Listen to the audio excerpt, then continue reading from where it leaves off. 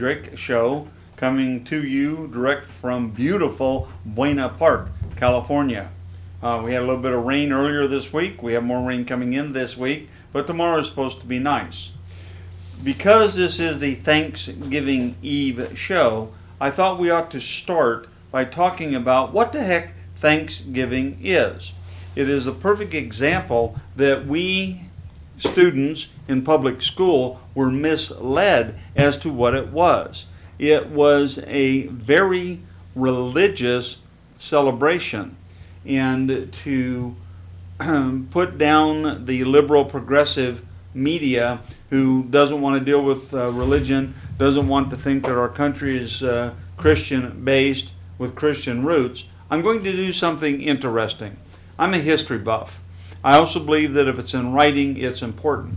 So as a result of that, what I'm going to do to start off today's show is, I think most of us know that the first president of the United States of America was George Washington. I'm pretty sure we think about that. And George Washington gave a Thanksgiving proclamation October 3rd, 1789. So not too long after the country got up and rolling. Following a resolution from Congress, President George Washington proclaimed Thursday, the 26th of November, 1789, a day of public thanksgiving and prayer devoted to the service of that great and glorious being who is the beneficial author of all, the good that was, that is, or that will be. Reflecting on American religious practices, presidents and congresses from the beginning of the Republic have from time to time designated days of fasting and thanksgiving. The Thanksgiving holiday we continue to celebrate in November was established by Abraham Lincoln during the Civil War and was made to law in 1941, right before the other big World War. In setting aside the day for Thanksgiving, Washington established a non-sectarian tone for the devotions and stressed political, moral, and intellectual blessings that made self-government possible. Okay, we kind of catching the tone here? In addition to the personal and national repentance, I think we've been hearing that lately, although the First Amendment prevents Congress from establishing a religion or prohibits its free exercise, presidents as well as Congress have always recognized American regard for sacred practices and beliefs. Thus, throughout American history, presidents have offered a non-sectarian prayers for victory of the military and in wake of catastrophes, transcending passionate quarrels over the proper role of religion in politics. Thanksgiving proclamation reminds us of how natural the relationship has been. While church and state are separate, religion and politics, in their American refinement, each props up the other. Here is the actual proclamation. By the President of the United States, a proclamation.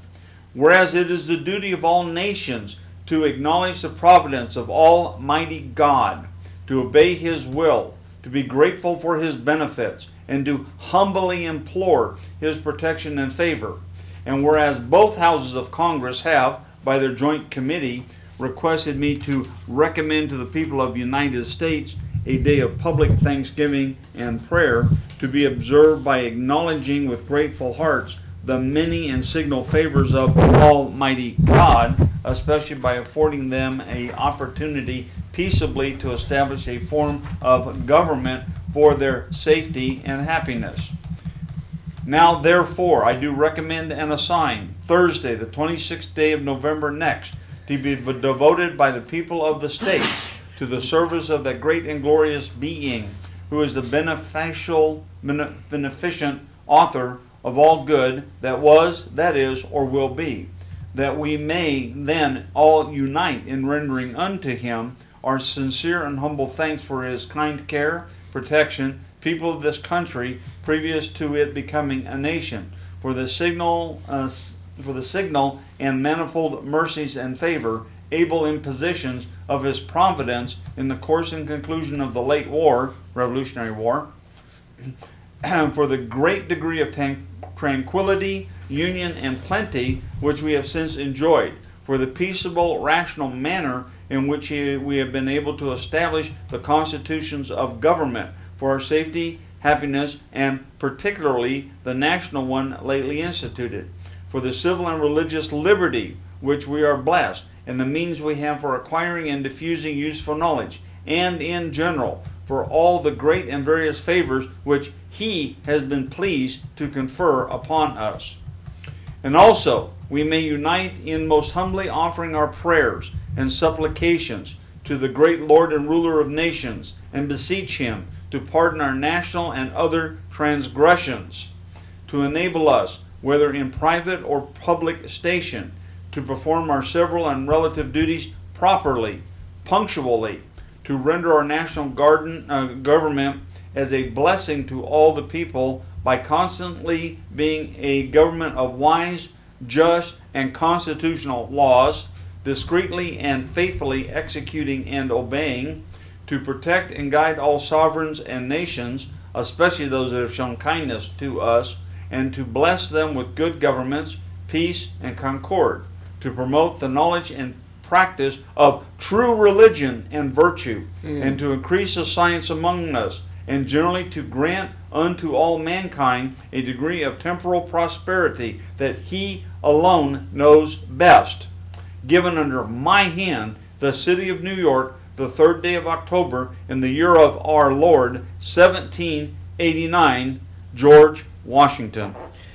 And folks, for your benefit, you notice that was in New York. That's when the capital of the United States was in New York. Absolutely. Not in Washington. But what a great, great proclamation of the gospel. Not only of thanksgiving, but of the gospel, because it goes from point to point about the fact that God is such a loving God, and God is a caring God, and God is a just God. All of those things about God that proclamation said, and we still are celebrating that these many years later. Even better than that, ladies and gentlemen, I'm going to not so politely make an observation.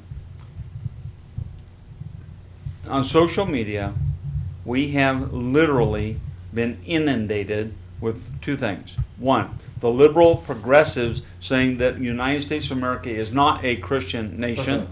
Number two, some guy by the name of Barry Soetoro Obama saying that it was the Muslim religion that our country was based on. Ladies and gentlemen, you can have any opinion you want. You can have an opinion that the moon is made out of green cheese.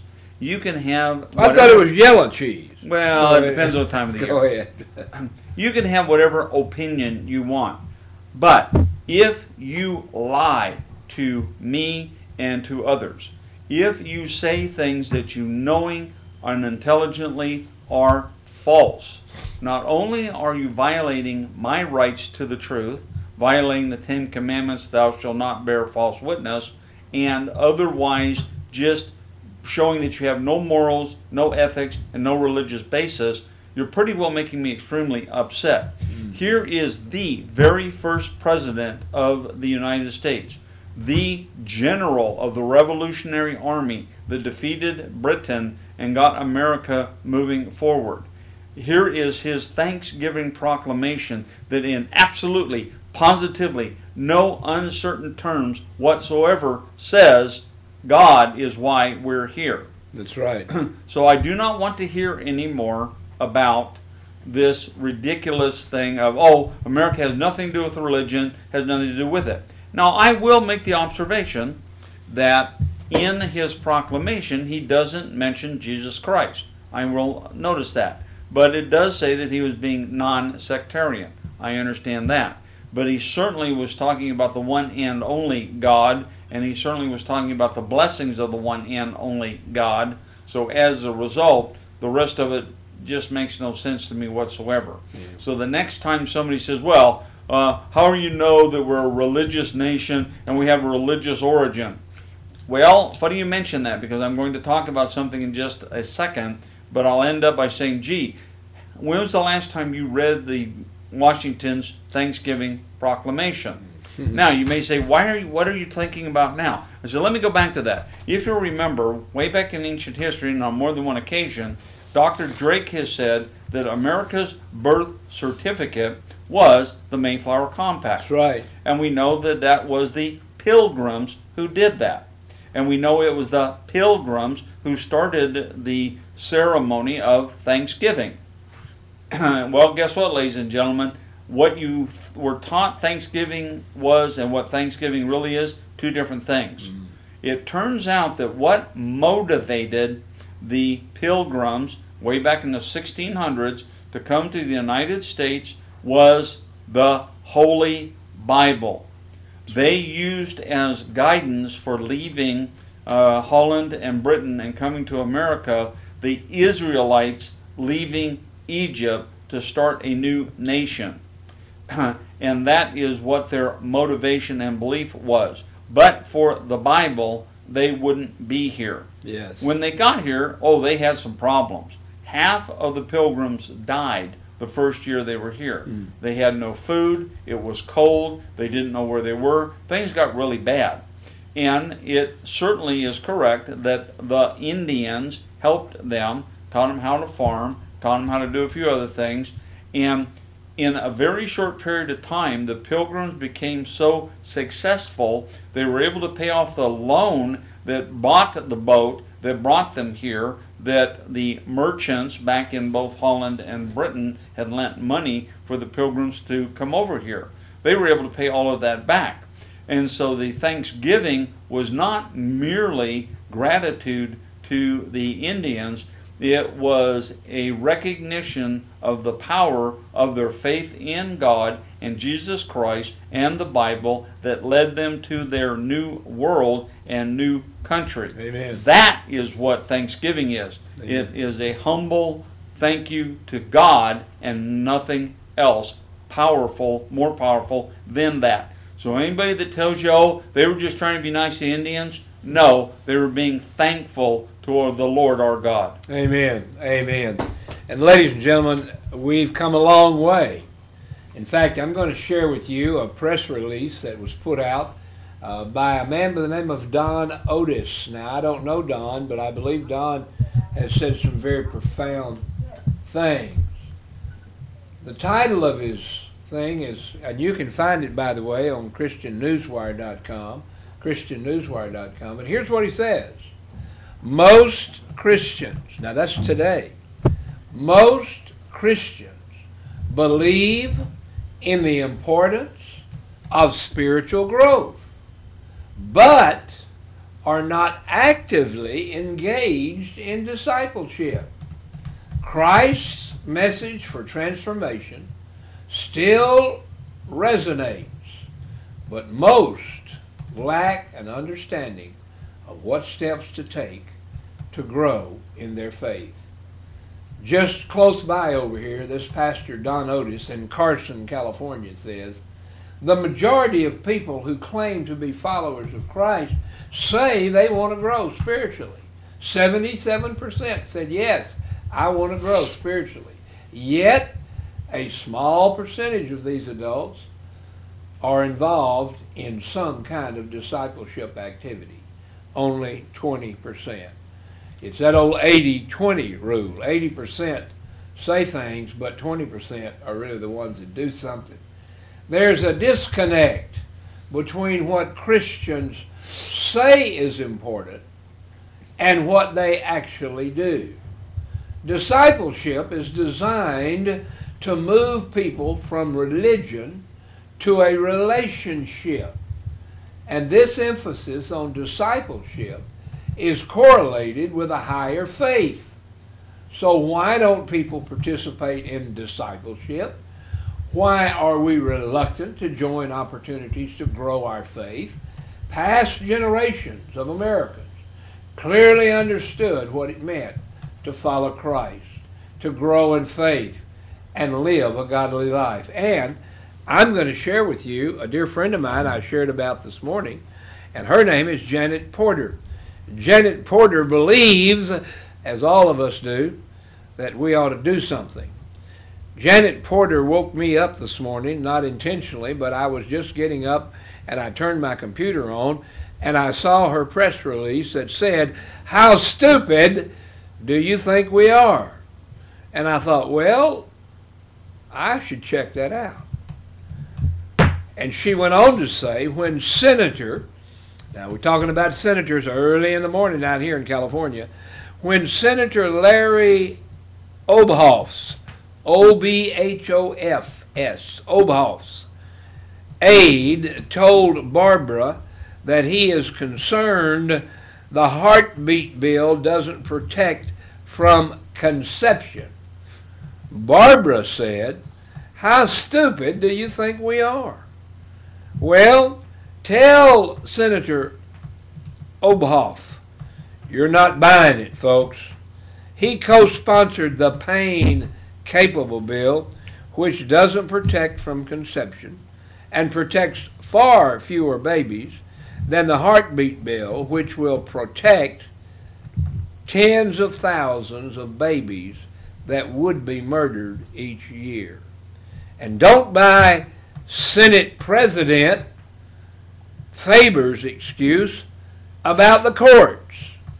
We will have a brand new court in the Supreme Court building to hear our heartbeat bill with pro-life justices appointed by President-elect Donald Trump, we hope. We want you to do something, folks.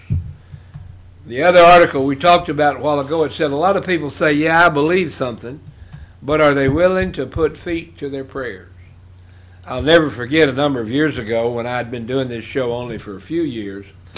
I was worried and had some people say, well, you need to be careful the name of your organization and what you do and how you do it because you don't want to get a bad reputation. Well, I got up again one of those early mornings when some things were going on, and I found out that people really were not doing anything.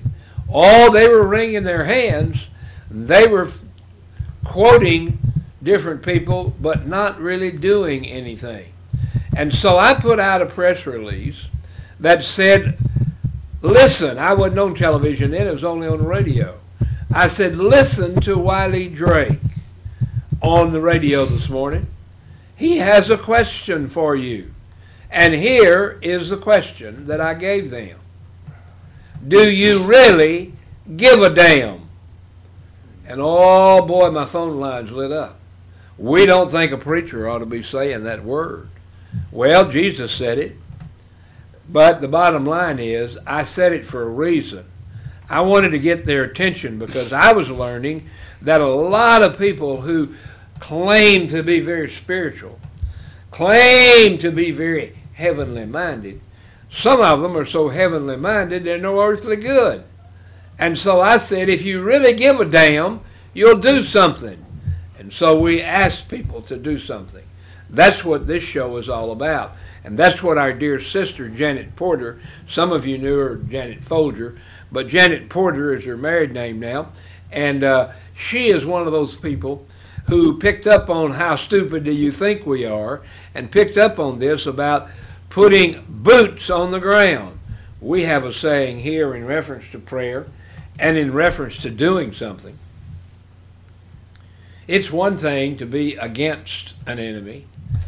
It's another thing to put your boots on the ground. So I'm asking you, when you pray with us, put your boots on the ground and your prayers in the air. Now, Janet Porter is a prayer warrior, extraordinaire, and she puts boots on the ground all the time. We've put boots on the ground together in Washington and all across this nation. But these boots, remember that one song, these boots are made for walking, and that's just what they're going to do? Well, these boots are made for praying, and these boots are made for calling. There's something you can do. No more excuses. Tell them to bring the heartbeat bill to the floor. The heartbeat bill simply says, if there's a heartbeat, it's a baby. And that baby should be protected. No more excuses. No more lies. No more thinking we're stupid. There's two things I want you to do. Number one, I want you to pray. P-R-A-Y. And then I want you to get up off your knees and get up off the couch and put your boots on the ground. Go over to your cell phone or to your iPad or your landline and call Senate President Mr. Faber. Call Keith Faber and say enough is enough. We want you to fight and quit murdering babies. And you need to call him and tell him that. By the way, he is the President of the Senate, Mr. Keith Faber. And I would encourage you to call him. I'm going to give you his telephone number. His telephone number is 614-466-7584. Now, ladies and gentlemen, you don't have an excuse now. You can pick up the phone anytime, even on Thanksgiving Day, because guess what, folks? You can leave them a message. You don't have to be in Washington. It's great when you can be. By the way, I'm going to be there. We're going to talk about this later, but I'm going to be in Washington on January the 20th for the presidential inaugural prayer breakfast. I hope you'll join me. But in the meantime, go to work. Put your boots on the ground. Call Senate President Faber, Keith Faber, at 614-466-7584. And say, no more excuses. Bring the heartbeat bill to the floor. Let's vote on it. Let's see how the vote will go. Bring it, Mr. Senate President Keith Faber. I'm going to call him several times, already have and will continue to do so. Call him on 614-466-7584. And there's another senator that you need to call as well. His name is Obhof. O-B, Obhof, O-B-H-O-F. And Senator, if I mispronounced your name, I apologize. Please forgive me. But Senator Obhof, O-B-H-O-F, needs to get a phone call from every one of us. And I'll ask the same question I asked years ago. Do you really give a damn? If you do, you'll call these men. And do they really think we're that stupid? If you don't call, they're thinking you're stupid. Call Keith Faber, indeed the President of the Senate, and say to him on 614-466-7584, enough is enough. No more baby murdering. No more baby murdering. Oh, I know some of you people want to be nice. I know some of you people want to be politically correct. And I know you want me to use terms like terminate a baby or abortion. Those are all what we call in Arkansas SOS words, stuck on stupid. You see, ladies and gentlemen, when they rip a baby's arms and legs off and its nose and face off, that's murder. The Bible says thou shalt not commit murder. The Bible doesn't say thou shalt not kill. In fact, I remember a number of years ago, I went down to stand with Governor Roy Moore about the Ten Commandments monument being removed. And when I got back, my dear sweet wife said, honey, why don't we have a Ten Commandments monument up out in front of our church? And I said, well, I hadn't thought about it, but thank you. I believe the Holy Spirit led her to ask me that question, as he did many times. And so I ordered from a company, a monument company, to build us some Ten Commandment tablets. And I was so excited because I was following the Lord. And when the Ten Commandments tablet got here, the one commandment that says, thou shalt not murder, was wrong. It said, thou shalt not kill. And I told the guy, take it back. I want one that's accurate. The Bible doesn't say. He said, well, that's what's in the Bible. I said, I don't care. That's not what the Bible says. The Bible doesn't say thou shalt not kill. The Bible says thou shalt not murder. There's a difference. Ladies and gentlemen, as a teenage boy, I was in the rice paddies and in the ocean around Vietnam. And I used a military weapon. And I killed people. I killed people. And because somebody had said the Bible says thou shalt not kill, I was on a guilt trip. Until I understood I didn't just kill them. I did my duty as a member of the United States military. And to kill somebody that was trying to kill me was not a sin. To kill somebody is justified in many cases. That's why Jesus said 3 things you ought to do about the bad guys. Number 1, pray. Number 2, prepare. Number 3, arm yourself. And we encourage you to do that. And by the way, we not only encourage you to arm yourself, we encourage you folks to be reasonable and get trained. You don't just pick up a gun and say, well, I'm armed. You don't know how to load it. You don't know what to do. Or if somebody comes in your house with a weapon, they're armed, what do?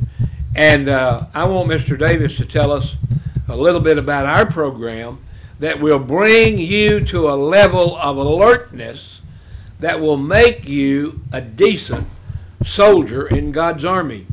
And that alert program is what he's going to tell you about right now. Ladies and gentlemen, is one of the things that you probably have figured out. Dr. Drake and I kind of do this show on the roll, and so sometimes there may seem like a little bit of a glitch, and it's just that things develop quickly and we try to get as much information to you. So yes, I'm going to tell you about the alert program and some stuff that's coming up with that, but before I get started, I am extremely disturbed that a member of the legislature, Congress, says that violence is going to come to Donald Trump, the president-elect, if he shuts down federal funding for Planned Parenthood. Now, in case you aren't aware of it, Planned Parenthood is the genocide that was started by Margaret Sanger. She and the followers of Margaret Sanger's have killed millions of babies. Yes. Many of them are African American. Why? Because Margaret Sanger hated African Americans. She has killed more people than the Nazis have killed. So if you, ladies and gentlemen, want to threaten Trump because he wants to stop a genocide, man, when you get up to the pearly gates and you're standing before the throne to get judged, I really want to be there because I want to hear that judgment. Amen. Now, get back to what the pastor just said. We have become so sensitive to the threats that are constantly being published. We have people that are involved in the government, were involved in the government, are dealing with it, and so our intel gathering is fairly significant. It's something that we do every single day. We're not just sitting around twiddling our thumbs wondering, gee, what's going to happen next? That's right. No, we keep track of what's going on. As a result of that, we are very aware of the fact that not once, not twice, but 3 times, various intel agencies and security agencies of both the United States government and other government agencies have put us, we the people, on an orange alert. They are talking about a terrorist attack tomorrow at the Macy's Thanksgiving Day Parade. They are talking about terrorist attacks at malls, shopping malls, churches, and other places where people gather. On Channel 5 News today, they showed a very scary video where a guy came into a convenience store to rob it. The clerk decided to try to take him out. The clerk was unarmed. The bad guy was armed. The clerk put up a heck of a fight. Fortunately, the crook did not shoot the clerk. but the clerk afterwards admitted that, man, he didn't know what he was doing. He just was really upset, and that he had to do something. Well, ladies and gentlemen, while I can understand why the clerk of the store wanted to do that, I can tell you doing that without training, probably not a good idea. So as a result of that, we are filling in that gap. And the gap we are filling in is alert. And alert stands for awareness, learning, escape, refuge, and takedown. It is an active shooter self-defense class. It is how you survive when things go bad. When you're in a gun-free zone and the bad guy shows up, how do you survive? That's what we teach. So we have now associated with a couple of other groups, one of which is Civilian Arms Training Source, and the other one is the Congressional Prayer Conference of Washington, D.C. So what we ask you to do is, our next class is coming up December 17th. You can text me anytime at 951-261-0799. Put in the word alert, your name and number, and I will get a hold of you to get you signed up for the class. Now the date for that is December the 17th. 17th, and that's a Saturday. Yeah. And it would be 9 o'clock in the morning to 4 p.m. Although our last class, which was last Saturday, the people got so enthused, we wound up going a little bit past 4 o'clock. But they were having a good time, and I wasn't going to break up the party. Yeah, they were having a good time. I was amazed that one of our students was a, how do I say this politely, very mature lady, and was she good at doing takeaways. I was amazed. Amen. And she, let's see now, she'd have been very, I know how to say it politely. She would have been very comfortable dating Pastor Drake. No. There would have been no AIDS problem if she decided to date Pastor Drake. Okay. So that's about as polite as I could say that. Okay. So anyway, but she was still able to do And everybody knows that Pastor Drake has been a widower for now 6 years and is certainly open to the suggestion of dating. I was just making an observation of age without having to actually give an age. I was trying to be politically correct, which is kind of scary. Now, let me tell you something else. This is, ladies and gentlemen, this would be a great Christmas present. Yes, absolutely. How to save your life, the lives of your family, great Christmas present. Now, let me tell you what's really interesting. If you sign up in advance, you get coffee, rolls, lunch, along with a great handout book on how to do all of this. It's a whopping $50. If you show up at the actual class, and because we have to then start shuffling around to get things going, unfortunately we got to go up to $75. If you want to bring your kids and have your kids sit on it, we'll give you a heck of a discount for them. Kids 12 and older are welcome, and ladies, women, they're all welcome. We'd love to have you. The next thing I want to remind you of, and this is very important, the law in California on a lot of firearms issue is changing quickly come January 1, 2017.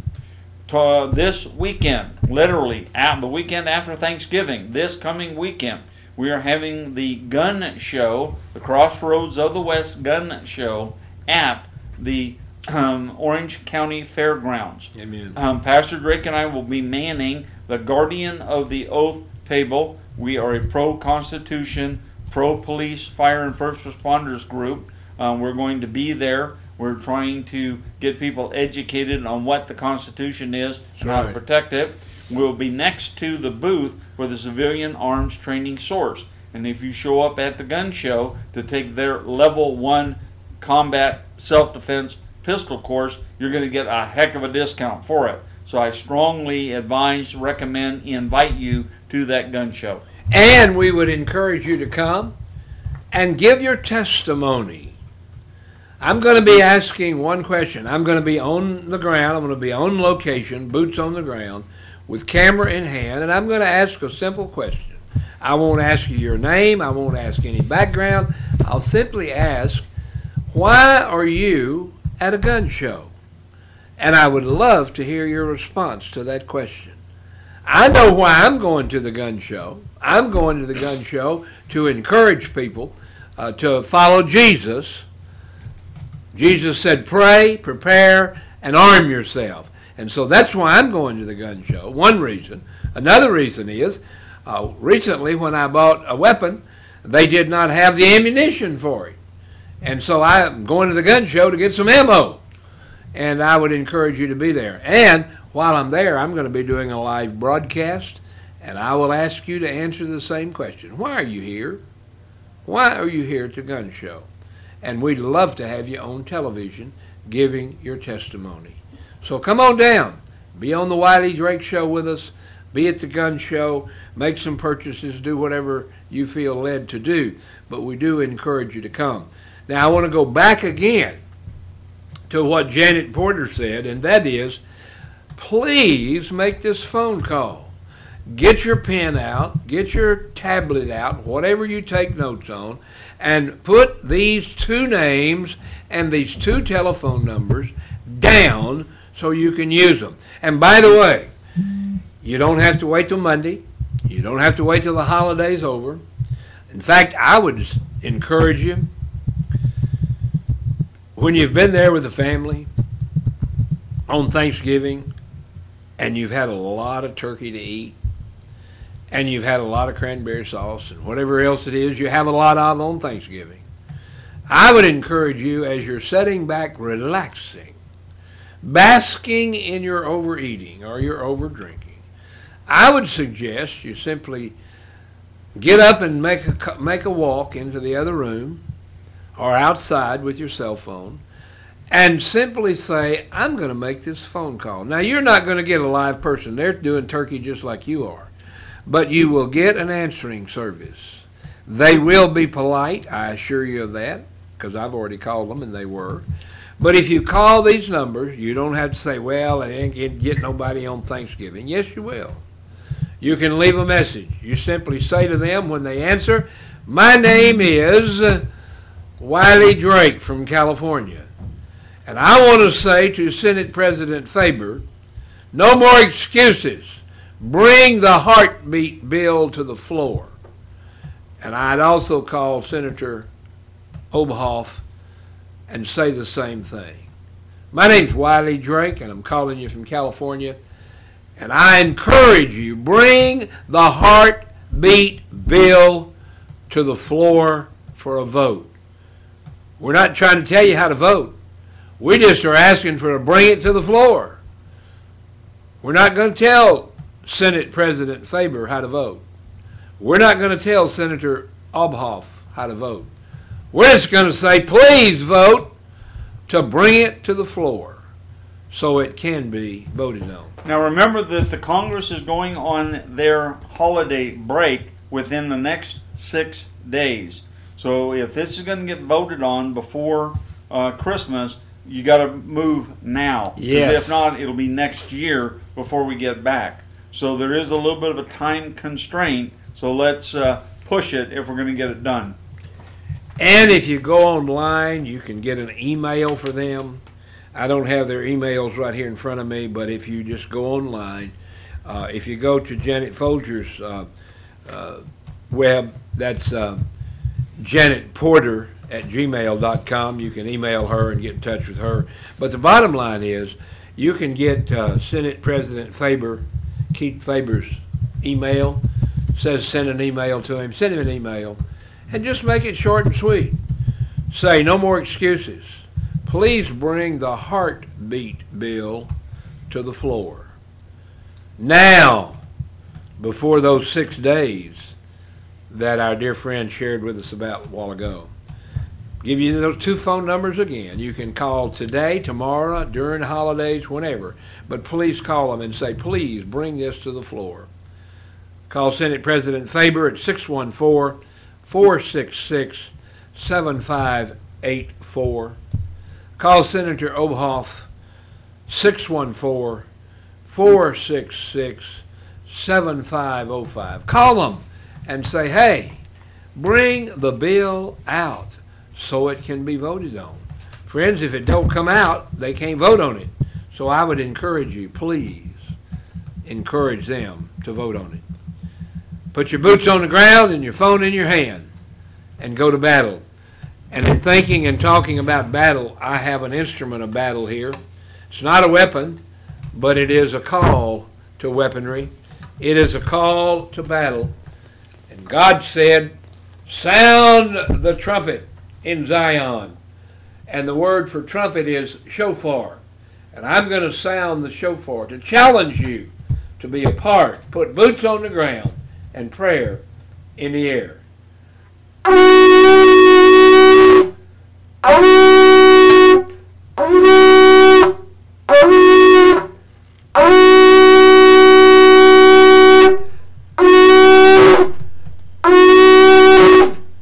Join us, by the way, because we're going to be boots on the ground in Washington, D.C. January the 17th, 18th, 19th, and 20th.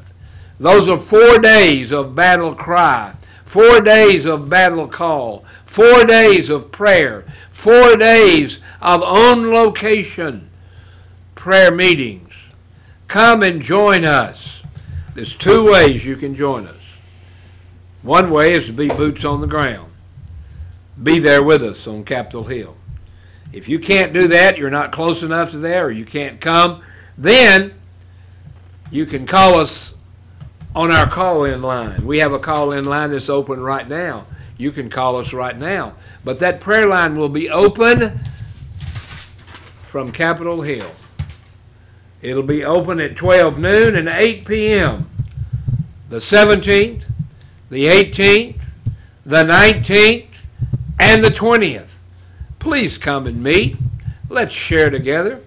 You come to Capitol Hill, I might even buy you lunch in the cafeteria of the Supreme Court. So come on down and join us.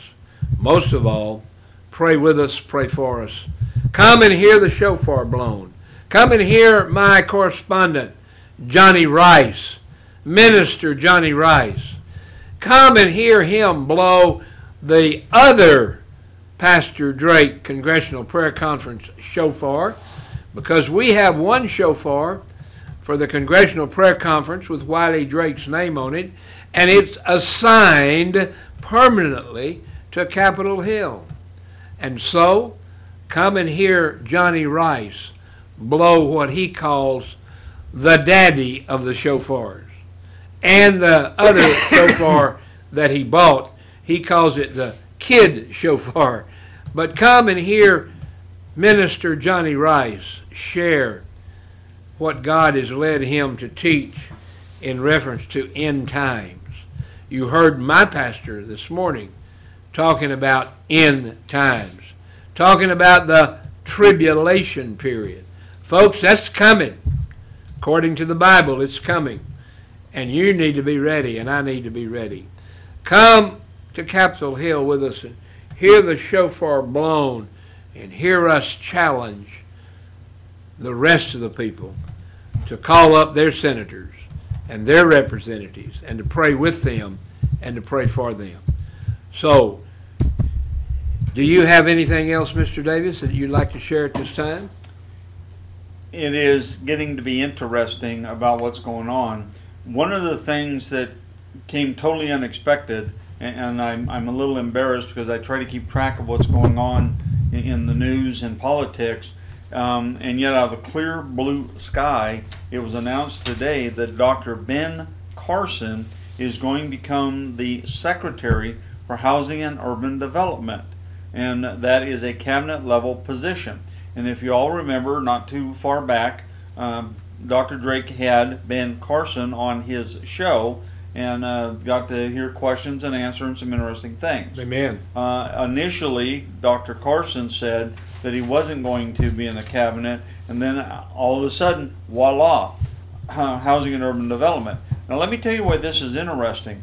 It was the Housing and Urban Development Department that caused the recession of 2008. It was because they were forcing lenders to do subprime loans, lend money to people to buy houses who could not afford to make the loan payments back. That destroyed our economy in 2008.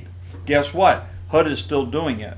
HUD is still playing games with that. I have a sneaking suspicion that if Ben Carson thought that it was important enough to change his mind and become a cabinet member under Trump. I have a stinging suspicion that things that HUD are going to change. Amen. I agree with you.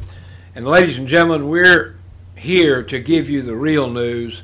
The news is happening. We are here to talk about Janet Porter as a warrior, lady warrior, and men who are warriors as well, like Minister Johnny Rice and so forth.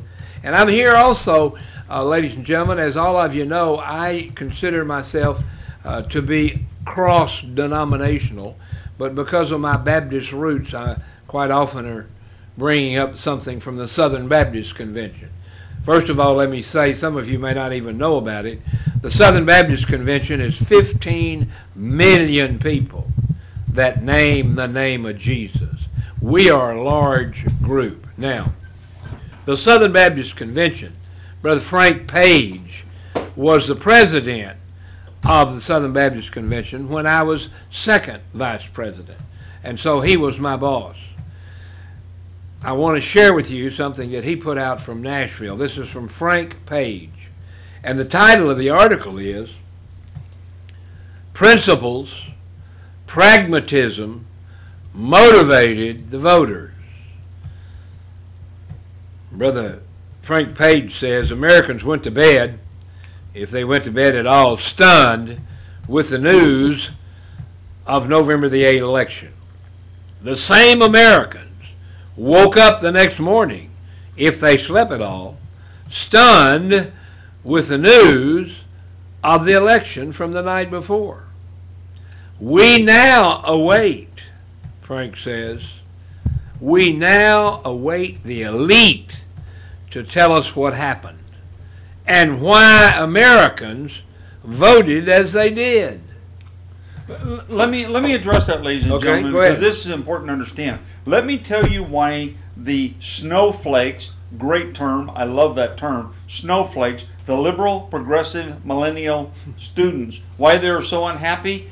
Guess what? It's because their teachers have been lying to them. Their teachers have been lying to them for years, telling them how wonderful they are, how they can know everything, how they control everything. And unfortunately, the teacher didn't tell them the truth that, oh, by the way, there is a sleeping giant called we the people who are going to get tired of this, and when we arise, things are going to be unhappy. Well, guess what? We arose. Trump got elected, and now these snowflakes are melting and whining. What happened? What happened? What happened? You're the victim of being lied to. Go back to your teachers, slap them upside the head and say, why did you lie to me? Now, let me put out a disclaimer here. What? My producer is suggesting that you go slap somebody upside the head. And we do not... Figuratively yes. Speaking, all right. Figuratively. All Always right. figuratively. All right. But I wanted to make sure that nobody is going to go away and say, Wiley's producer said go slap somebody upside the head. Well, I did something kind of sort of worse than that. What's that? Well, on Facebook, they have a picture of Obama, and it has a caption on it that says, what do you want me to do on my last day in office? Oh. I sent him a message. What? Commit seppuku on the front lawn of the White House. No. All right. Well, folks, Americans did wake up after the election, and few, Frank Page says, would ask his analysis, and few would ask for the analysis of Mr. Davis or myself, but we're going to give it anyway.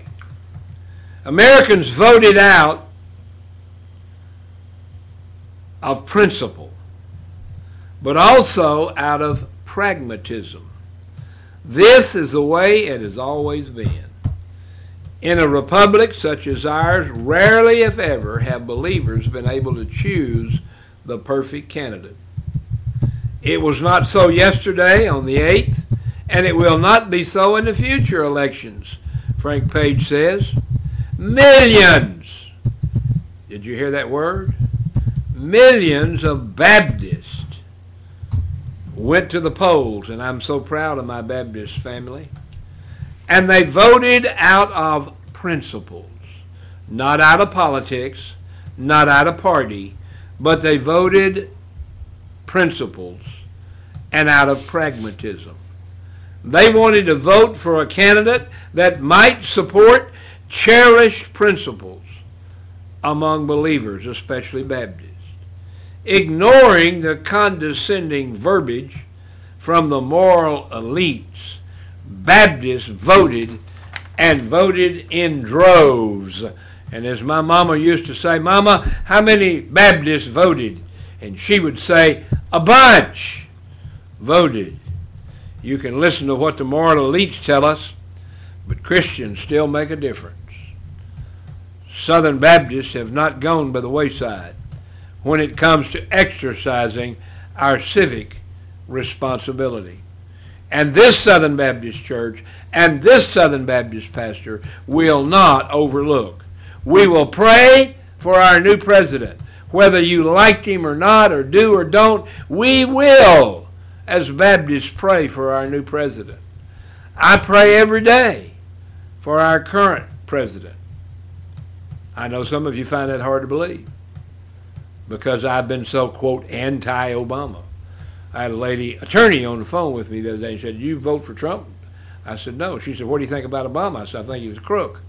My pastor calls him a long-legged Mac Daddy. And she found out very quickly that I wasn't too enamored by the current president. But I still pray for him every day. I pray imprecatory prayer. I pray all kinds of prayer for him. And finally, I pray that he'll come to know Jesus as Lord and Savior.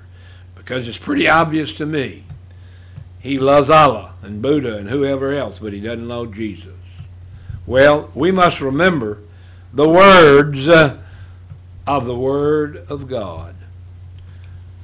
1 Timothy 2:1 says, "Therefore, I exhort first of all that supplications and prayers and intercessions and giving of thanks on Thanksgiving be made for all men, for kings, and all who are in authority," like Obama, "that we may lead a quiet and peaceable life in godliness and reverence.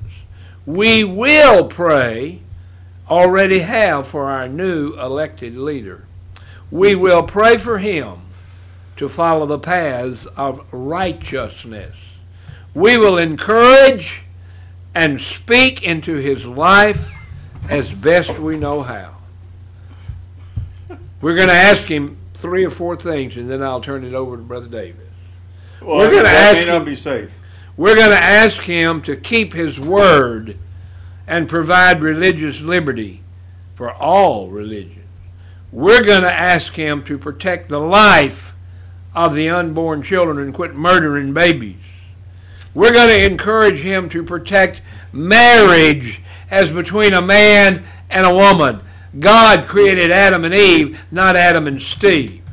Hey, we're going to ask him to nominate Supreme Court judges who will protect the Constitution and not put activists and their agendas in there. Go right ahead. Do you know who Jeffrey Dahmer is? Yes. Okay. For those of you that don't know, Jeffrey Dahmer was a mass murderer, serial killer, cannibal. Fortunately, he got into prison and got killed very quickly. Somebody has sent us a joke. As you know, I do not think very highly of either Al Sharpton or Jesse Jackson. And although they claim to be members of the cloth, I don't believe either of those fit that definition. However, somebody sent us a very interesting meme, which is calling Al Sharpton a reverend is like calling Jeffrey Dahmer a chef. Okay. Okie dokie. I like that. Well, ladies and gentlemen, what are we going to do? I hope you'll make your phone calls. I hope you'll do what you can. But let me tell you something else. We, he and I and other Southern Baptists and evangelical Christians will, not maybe, not coulda, shoulda, woulda, but we will continue to witness to the lost people who are on their way to hell. And we will minister to the hurting in the shelter here at the church. We will minister to the dispossessed and the displaced. We'll be the first to react in times of national and local crisis. And we have the Southern Baptist Disaster Team that proves that every time they go out. And we will continue to speak up.